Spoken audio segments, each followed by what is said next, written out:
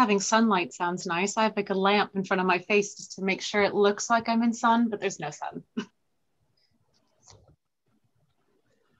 Yeah, I think I'm going to do the same, throwing a little bit more light. I'm going to go to like pale light so I can imitate the sunshine. It's only coming from one corner. Oh yeah, much better. You can see the dark PhD circles underneath my eyes perfectly. Yeah. I really think a PhD would... I don't see anything. Oh. What? Hey everyone, hello, and can everybody hear me? We are about to start. It's very nice to see you all here. It's many people here. It's gonna be very good. Yes, my name is Evgenia, and I'm the director of media at the State Culture Heritage Group, and I would like to welcome everyone to today's event. So this panel discussion is a part of the International Archaeology Day celebrations, and that would normally take place on 3rd of October. And today we are doing it online, but under normal circumstances, we would do it, of course, in a face-to-face conference. So the topics of this discussion are related to archaeology and cultural heritage. And this discussion will seek to share the experience of individual panelists on the subject and how we can work together as a community from various fields of cultural heritage to combine our knowledge for a better future. And I would like to thank very much to all of our participants and online followers around the world, as well as our panelists and guests, and especially our partners, the Archaeological Institute of America, and our main partners and moderators, Natasha from Behind the Travel, Megan called Egyptian Rose, and Laura from Las Plumas de Simurg, as well as Nadeem from Eran du Turan, Amelia from Amelia the Archaeologist, and Millena from Soumimoartes. Okay, let's start with the discussion. We're all very excited, and our moderator for this session is going to be Megan Kumorek, who is an archaeologist and Egyptologist researching Theban graffiti. And she's also an expert presenter at Past Preservers. And I would like to hand over to you, Megan, and you can say a couple of words more about yourself if you like. All right, well, as you guys heard, my name is Megan Kumorek. I've worked in Peru, Belize, and Egypt with various teams and projects. I currently research Theban graffiti, but I started out just studying ancient graffiti in general. My biggest focus is looking at how ancient graffiti can help us understand modern graffiti and how Native communities can use graffiti to reclaim and reoccupy space that is historically theirs. So I'm really looking forward to hearing more about how we're going to delve into cultural heritage in the 21st century, because it's something that I'm very fascinated about. And by the sounds of it, before we even started this recording, it sounds like a lot of people have a lot to say, and I'm very excited. So basically, I'm going to ask some questions. I will give you guys the floor to discuss, and I think we will be good. Towards the end, we will open it up for further questions. If anyone has any, please pop them in the chat below or on YouTube, and hopefully we can get to those. But if not, we will post the answers to that in a future date. But yeah, first question, is everyone ready? I guess that is a first question. So second question. I'm going to start with, what does cultural heritage look like to you where you're from and your experience as an archaeologist? So think about that. And if someone has anything they would like to say, please just turn on your mic and jump in, because trying to find all of your faces on my phone is very difficult.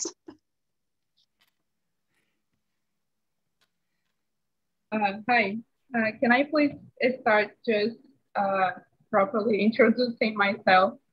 So I don't know if everybody here, well, it seems to be that everybody here is an archaeologist, but actually I'm an architect. No, okay. Yeah, so I'm an architect, and I'm talking from Brazil. So I don't know how it's gonna work, but I actually prepared just a small presentation, if it's that okay to share the screen. Yeah, please feel free. I saw that you were an architect and got very excited about your ideas of urban planning. So please do share. Okay. Oh wait, did I get a thumb of no sharing? Oh gosh. Oh. Yeah, I said I can't see the entire screen right away. 1 second. Okay. Plumis, is she okay to share her screen? Are we allowed to do that? Or Yes, just 1 second. Yeah. okay. I was like, oh Okay, gosh, I see yes. the YouTube is like very slow. So I saw someone shake and I was like, oh no. Okay.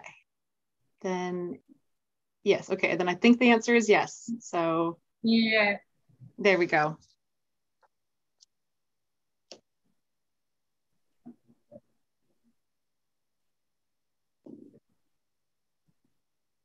Yeah. Can everybody see the screen? Yeah. Oh, great. That's great. So guys, well, I'm just starting.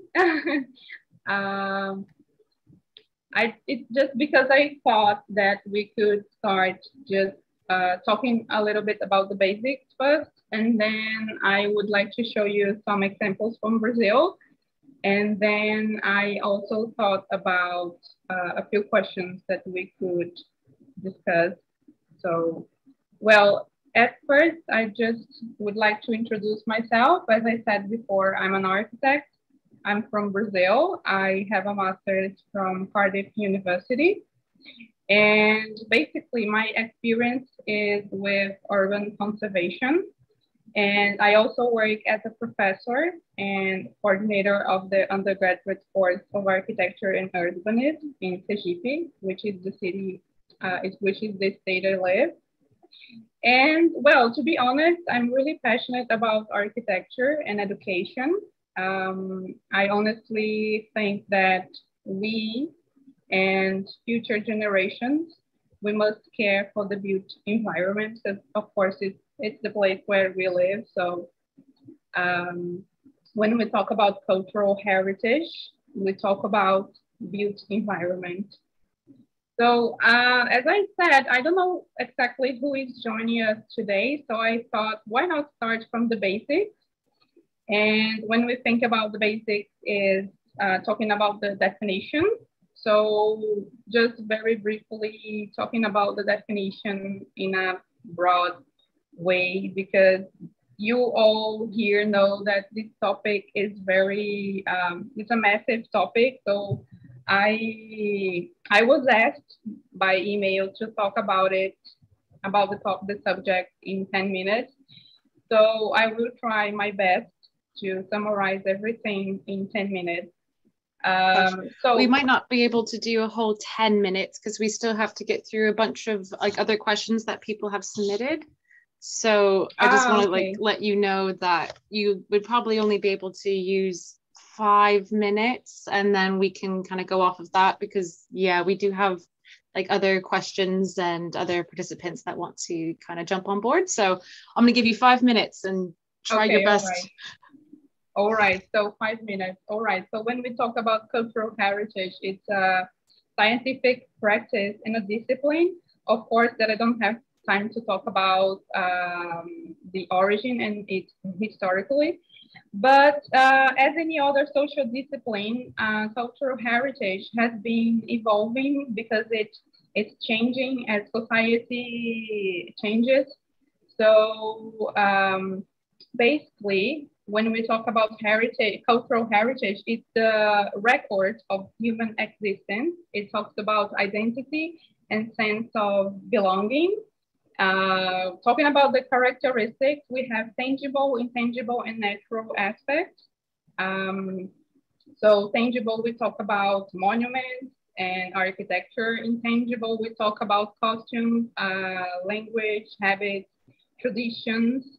And natural, we are talking about the environment and biodiversity.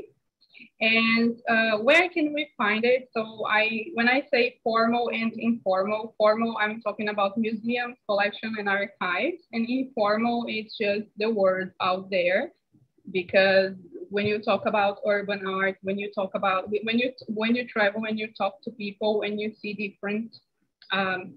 different ways of speaking, accents, and etc. This is the informal area that I'm talking about.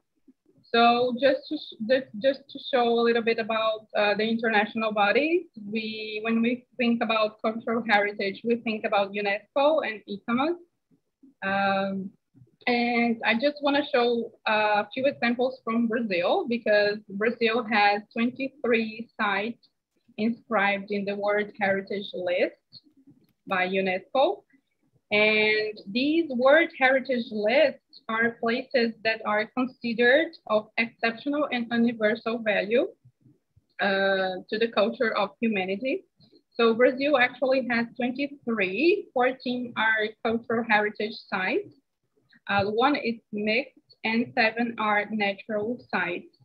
This is a list from UNESCO's website. I think it's a good idea for everybody here to visit the website, to maybe there is a place that you don't know, maybe there are information for you to know more about your own culture.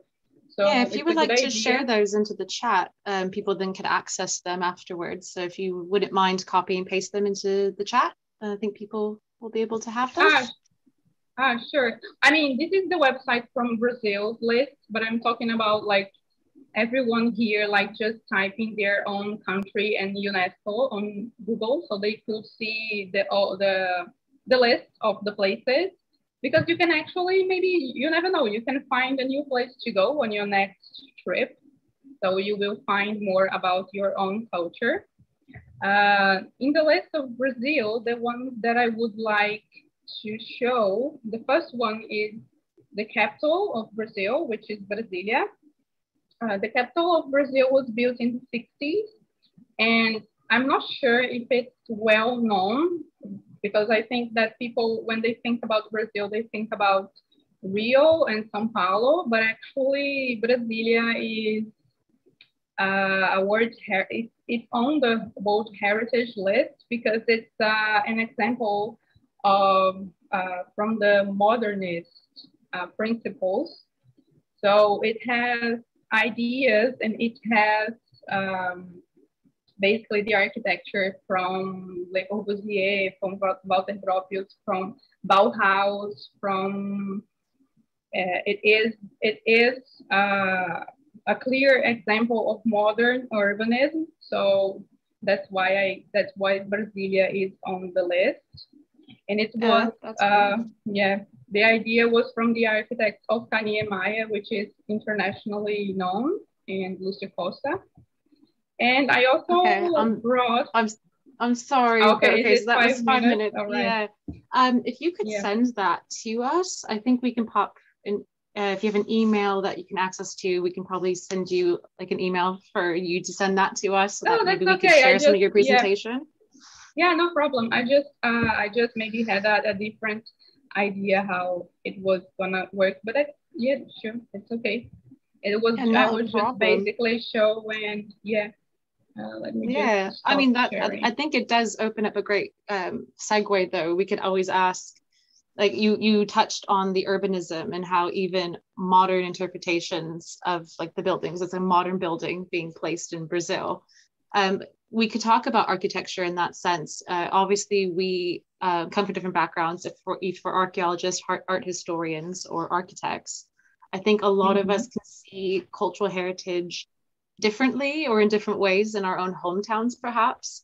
So I'm going to open the floor. I think I'll actually ask Amelia, because Amelia has obviously she travels. She has a unique experience as someone who uses sign language as her main form of communication. I think, what is one of the ways, Amelia, I'll ask this to you, what is something that you see in your day-to-day that is a great example of like the preservation of cultural heritage, either in a modern building or just in an interaction that you've had?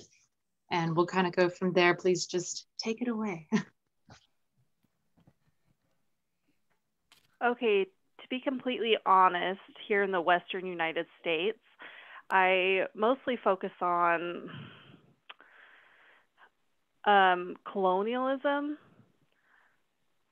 more like French history and preserving it from that time forward and the 1920s on, and not really before that time. So our law, Section 106 law, really focuses on the history of property. So in my opinion, I think that property history is included way back, not just from the 1920s on. I think it goes back further. So people's understanding of the property history, I think, should also include before the 1920s is regarding to preservation. So I think that could improve our thinking here in the Western United States, and especially understanding the law and the language more specifically, and architectural and historical preservation is included in that. Is that what you've Is that what you've noticed in Brazil? I'm sorry, can you repeat that, please?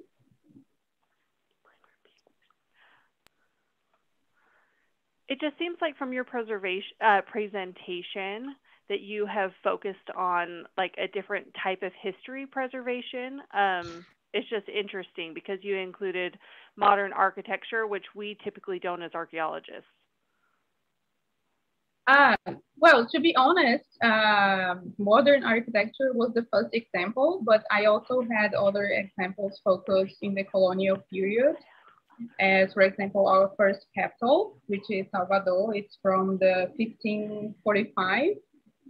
But there are studies about conservation of modern architecture, but they are quite recent. So, in Brazil, you have examples of studies focusing on the conservation of modern architecture. But there are also studies about colonial architecture, and basically, yeah. So, according from your background, do you have any idea why there is like no focus on modern architecture?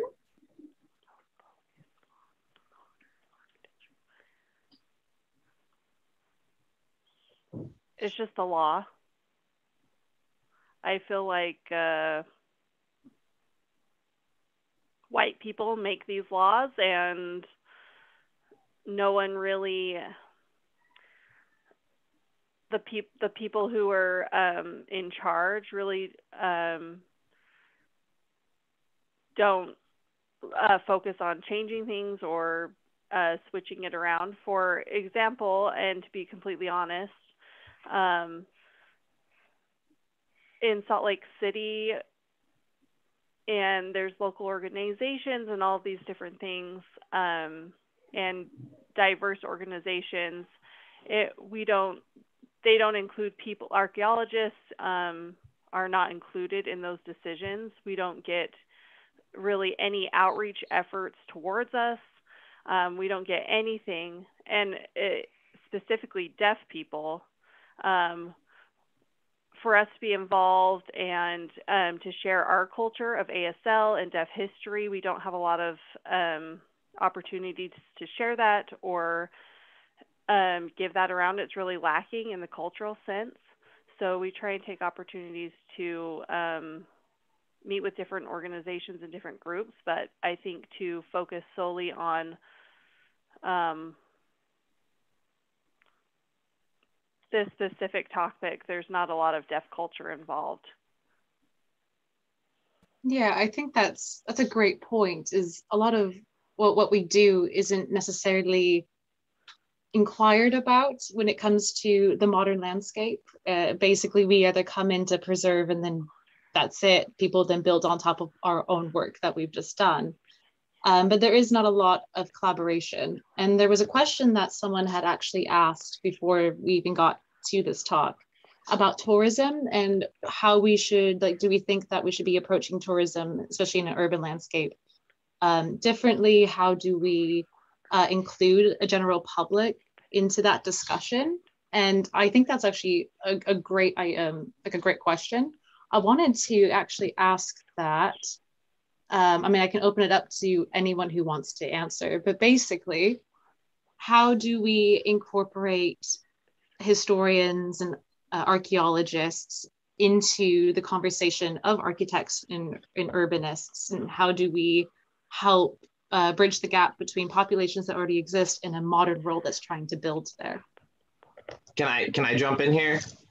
Yes, and then Rachel can go next because I saw her hand up. So cool.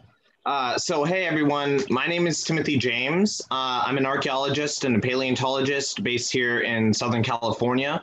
The primary focus on my career is working in mitigation paleontology and archaeology in order to mitigate the damage that development does to our built environment and our cultural heritage. So I feel like there's a lot of room for improvement in the archaeological community when it comes to us actually getting out and practicing science communication. So it's all about getting outside of your echo chamber. So we always talk about getting more people involved. We always talk about getting more people interested in the research. But what I fail to see in practice, at least here in the United States, is people, they go and they present their research at the AIA, the SAAs, but they're in this bubble of anthropologists and archaeologists, and it's all the same people who would still research that data anyway. I think there needs to be a push by the younger generation of scientists to improve our methods of science communication and properly show why it's important that we do this, why we're working to preserve cultural heritage, why we should preserve beautiful modernist architecture like some of the stuff we see in Palm Springs or in Brasilia, why we should care about the built environment of different colonial stages, and why we should care about the built environment of indigenous people and their respective communities. I think a lot of it relies on us as figures and as scientists. We have to become involved with the communication process, and we have to really be more tenacious in seeking out opportunities to discuss the science. We need to think of ourselves as ambassadors to the science, not just archaeologists who are going to work.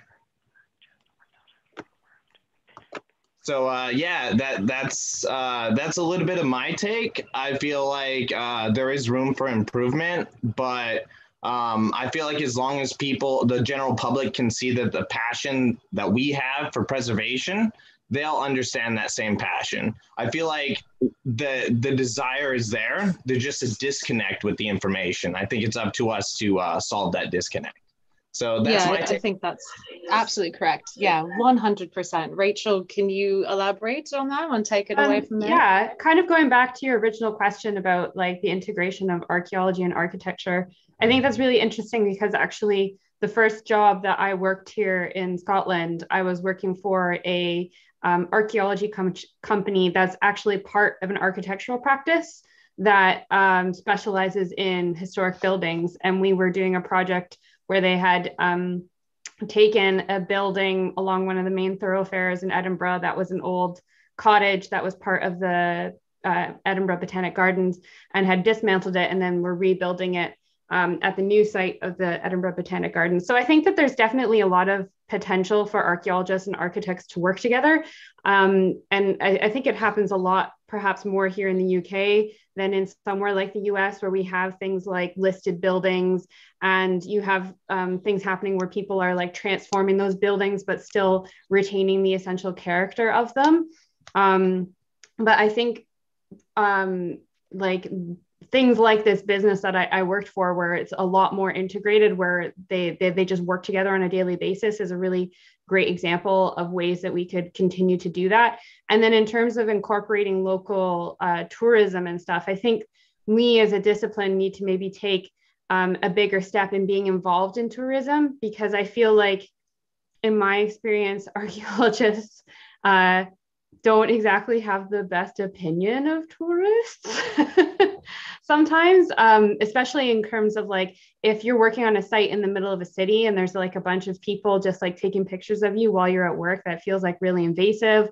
Or sometimes when you're under a deadline on a site, you don't want to be like giving a site tour to like the local people that week. But I really think activities like that are what's really, really important, is to do things like having open site days when you're working in a farmer's field next to a village, or when you're working in the middle of a city, having up like information boards to tell people about the sites and stuff. Or even it could be so far as like having, you know, like a tourism company where you give tours about the archaeology of a city as well as the history. So yeah, that's my spiel.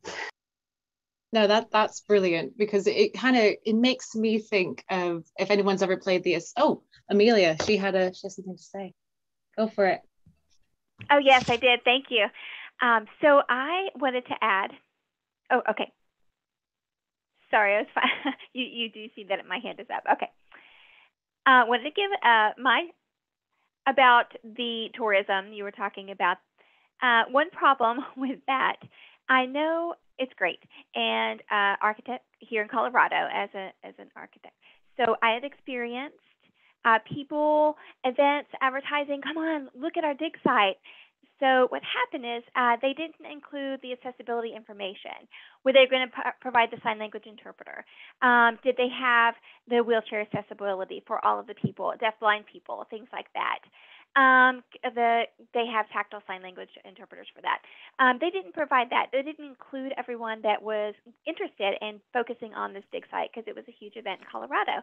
So it was specifically for the same type of people, like he was just saying, Timothy was just saying, the same type of people and the same pool of people that came, because they didn't make it accessible for other volunteers and things like that, anybody that wanted to come to the event. So when you're not including everyone, it's just that civility part of it. It's a big issue with the tourism in general. Typically, not being included means you're not going to go, and excluding other people as well. So I just felt like that was one thing that we needed to work on as well, talking about communication. If you're have a quick presentation of what the dig is about, the history, and the day of the event, just have it a couple of hours and then provide those accessibility measures to include everyone that would be interested for the advertisement. So that's one thing that is a huge gap. Yeah, I mean, that's one of those things we can segue into, is obviously this is the chat for the 21st century. Oh, we have another hand raised. Go for it. Sorry. No problem. So I'm Timisha Dolama, and I'm an anthropologist from South Africa. And with regards to preserving heritage and architecture and infrastructure, it's a bit difficult for us this side, because we have I wouldn't say just, but we were involved in apartheid, and it's been a couple of years since that ended. So there is a clash of cultures in terms of like which culture is the one that we should preserve. And so it becomes an issue. One of the examples is a statue that was up that was by Rhodes, and lots of people were against it. So I think because we have so many cultures here, it's an issue in terms of how do we preserve these infrastructures, and how do we go on with cultural heritage. Okay, next person who had their hand up. There's literally a little hand up. That's adorable. Go for it. Can I go now? Yes. I'm really sorry. I raised my hand a while ago, but apparently it doesn't work, or no one saw it. So hi, my name is Laura, aka Plumas, and I am not an archaeologist, not at all. I'm a medievalist, I'm an art historian, and I want to just pick up where Timothy left, which is these gap mentioning. And this is where I come straight like a train smashing it through, because that's the thing. We, the community, the researchers, we need to step down of our ivory towers, because history is not ours, cultural heritage is not ours, it's from everybody's. Yes, Tim, say it louder for the people at the back. Yes, exactly. And this is why I opened a project like mine, which is Las Plumas de Simul, where I share cultural heritage about Iran and Mesopotamia, and also projects like Tasha's, I don't know if Tasha is here, behind the trowel, I think it's pronounced, I don't know, I'm Spanish, I don't know English, I can't speak English. So these kind of projects that actually show the connection. I mean, I always say this, which is that the big intention should be building bridges and not walls, because there's plenty of walls in this world. And like feeling that there's a gap. There's not a gap. It's just people don't know they could be interested, because the people with the information do not bother to share it. And as Timothy was saying, and I could see perfectly, these same people who go to speak for the same people, they will have to go to listen to. And it's like, we need to break the circle. And that's what I love most to do. And then going back to what actually, I think sometimes for the general public, at least, when you think about cultural heritage, for some reason, you tend to think about architecture the most. But when I chat about it, I also, at least in Spain, we also talk about food, music, theater, poetry, literature of any kind, mythology, because that's my thing. That's like the creatures that do not exist. That's my culture. And I also like to, I know he's here, I know he's listening, I know he can see me. There's Nadeem, what he does, like as in, he calls it dressing up, he doesn't dress up, he does reenactment, and he shows, and he's very didactical, and he's very teaching. So I think, I just wanted to just give a big round of applause to Timothy for raising that topic. He's like, yes, thank you. That's the big problem. It's like, there we go. There's Nadeem. So yeah, it's off to you, brother. You take the stage now.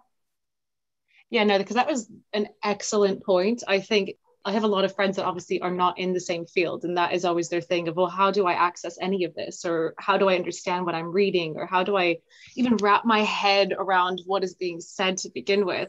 And I had one friend who played the Assassin's Creed games, and they recently came out with the virtual tours. And I was like, what a great example of how the 21st century can come in and communicate information on a level that is interactive and understanding.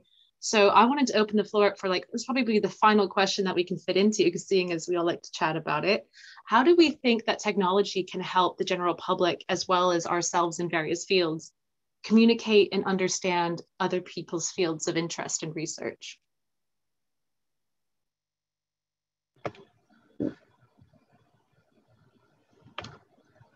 So I think technology is great because social media has given us the opportunity to share archaeology in ways never before possible. So in my own experience, I started making an archaeology TikTok talking about some of the excavation work I did in Deadwood's historic Chinatown in Deadwood, South Dakota.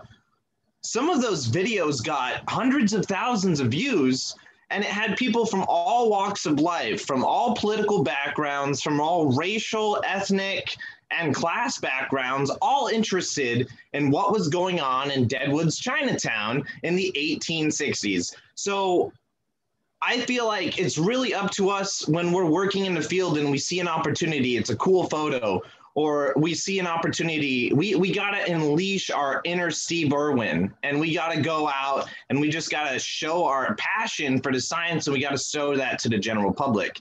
Every day I work with construction workers as a mitigation scientist. One of the best ways I'm able to make the job easier for me and them is by getting them excited. And they come to me and they're like, Tim, we've worked with other archaeologists, but they've never shown us the artifacts. They've never articulated why this is cool. And if you can show the public why something's cool, then they're more likely to support legislation that will preserve what we're working for. Yeah, that's the biggest thing, is we need the funding to do it, and we need legislation to help with it. I wanted to ask, let's see, who have we not heard from? Nadeem. Nadeem, would you like to jump on in, because we haven't heard from you yet? Hello, y'all can hear me, yes? Yes. Okay, good. Hi, hello. I'm Nadeem. My camera's off, but my mic's working clearly. So I want to preface this by saying I'm not actually formally trained in history or archaeology or anything, really. Kind of coming on from what Laura said earlier, I'm a reenactor, which means that what I do is I reconstruct stuff from olden times, and it's done very informally. So going back into outreach, what I've found is that my platform has been actually pretty successful at getting people engaged and interested in the field that I do, which actually what I cover is early medieval pre-Islamic Sogdiana and Bactria, which I'm in the UK, so like no one's heard of this at all. But it's a good way for getting people to have heard of it. And the other thing, what it does is it makes the history quite personal. So like, you know, when you're taught history or if you're playing video games, you kind of have like a world map and there's like splodges of color on it. And you kind of think of historical entities as like a king and his army and like a map which has a border. But no one really thinks about stuff like, oh, this is ceramics, this is how people wrote, this is what their textiles were made out of. And people I found that people connect with that a lot better than they do with, you know, maps and stuff. That's been my experience. On the technology side of things, I've already alluded to it just now, but I think video games are actually a really powerful tool for getting people involved. That's actually what got me interested in the first place, like God knows how many, you know, decades ago now. It's a shame that a lot of video games are, number one, like very Eurocentric, and number two, a lot of game designers don't necessarily pay that much attention to actual historical accuracy. But I guess that's I guess we have modding teams for that, so it's not an unsurmountable challenge. Anyway, yeah, thank you. That's my input. Yeah. No, that was excellent. Can I just jump in? I think that's a really good point that he made about video games, because actually I would also say that video games are like one of the first things that brought me into archaeology when I was a kid. I started playing this like my dad got the game for me, and it was like you build cities in ancient Egypt, and I just thought it's called Pharaoh. You can buy it on Steam, highly recommend. I had that as well years ago. Yeah, same. And I feel a fan of Age of Empires here. Am I the only one? I played it once or twice, but the Pharaoh, and then they also had like Roman games, they had Greek ones, they have a Chinese one as well. And I think that they're really, as the technology goes, they're a really great example because they reach such a wider audience than people who are interested in history, because you don't necessarily need an interest in history to pick up that game. And also, I think there's a lot of potential, hopefully going forwards, for more accuracy, because like Nadeem was saying, like that Assassin's Creed game, like at least the Egyptian one that they did, apparently they did like tons and tons of research to try and actually or accurately portray the period in time, which I think was Cleopatra's reign. So when I played it, like in Alexandria, everyone's speaking Greek, and then you go into the middle of Egypt and people are speaking a different language, and you actually really see how these things would have looked in real life. So I think it'd be really cool to see how that stuff also translates into virtual reality going forward, and like the possibility of being able to like sort of not really time travel back into another time and actually see what these things were like. Yeah, I think that's the dream of all of us, to be able to time travel without the hassle of time traveling. Just jumping in here again, if you don't mind. Oh yeah, go for it. Yeah, so I'm so speaking of VR, I am actually very slowly working on a VR project. The thing with VR is I don't know how accessible it is, because I've used VR headsets like the phone, Google Cardboard, and they kind of suck. And the Oculuses are they're pricey. The quality is like, you know, it's way better. But so one of the things that I kind of want to do, and I will need to get permissions from the Hermitage in St. Petersburg to actually do this, is to reconstruct one of the Sogdian rooms, like the paintings and everything, the architecture, and stick it in a VR environment, which I think would be an interesting opportunity. Going back to media again, sorry, just to keep having this point home. In addition to video games, we have movies and TV shows. There was a very interesting trend that I noticed. So recently there was the Vikings TV show, which like everything is like, the costuming is terrible. It's like stereotypical Hollywood barbarian-y costuming. But one of the weird trends that I noticed, like while the Vikings TV show was on, shortly after, there was a surge of Viking reenactors. And interestingly enough, a lot of them actually ended up with pretty decent kit. So what must have happened is this TV show must have got people interested in it, who then went and did their own informal, you know, non-academic research, which is easier and easier to do in higher quality because of the internet. And there's a lot of, you know, social media groups dedicated to sharing excerpts from papers and books and stuff. So it's, you know, it's fairly accessible. And yeah, like this TV show kind of led to a weird surge in the Viking reenactment community.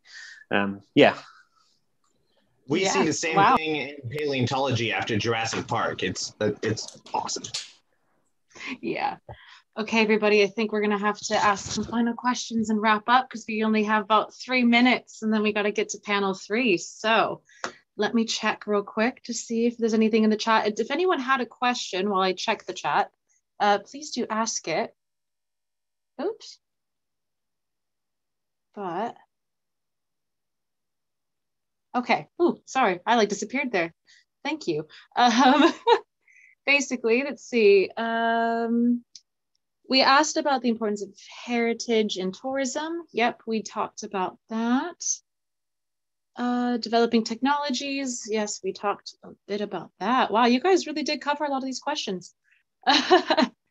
Good job, everybody. Okay, does anyone have any final questions? Well, because I think the majority of these we've done really well. So 2 minutes, the floor is yours. One final question to end them all. If not, I will basically have to just say thank you for this amazing discussion. What's everybody's favorite archaeological site? Mine is Chaco Canyon in New Mexico. No, that is a good question, yeah. Mine is Persepolis in Iran because I'm a basic person who studies Iranology. I'm lying. It will be Persepolis or Tikal in Guatemala. I did graffiti in Tikal. Absolutely amazing. 10 out of 10 would recommend. Mine is just all of them. I could never pick a favorite. I have so many interests in archaeology and history from like all over the world. I just really, I could never pick like one site to be my absolute favorite.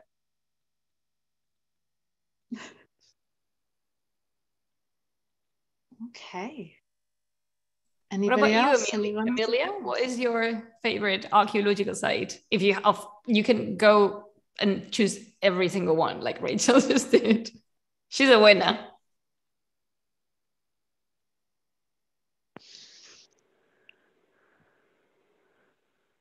Okay. Well then, I guess we've come to the end, everybody. The next panel discussion, I believe, is about technology. Let me look that up. Or I might not be able to look it up real quick. But let's see. Oh no, I have no clue. Third panel, it's up soon, 10 minutes. Please go join it.